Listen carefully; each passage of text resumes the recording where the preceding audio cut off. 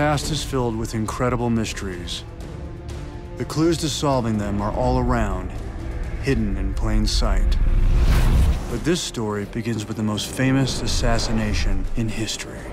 Abraham Lincoln's killer, John Wilkes Booth, kept a diary. A diary that was found the night Booth was killed, with 18 pages missing. Concealed in those pages is the key to something much, much bigger. A conspiracy that crosses the globe.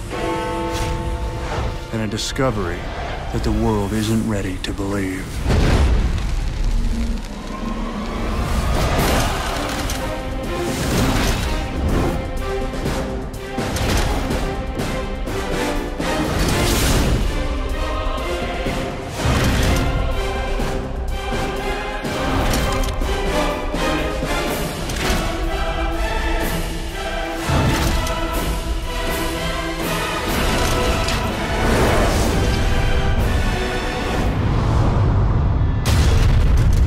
So let's recap.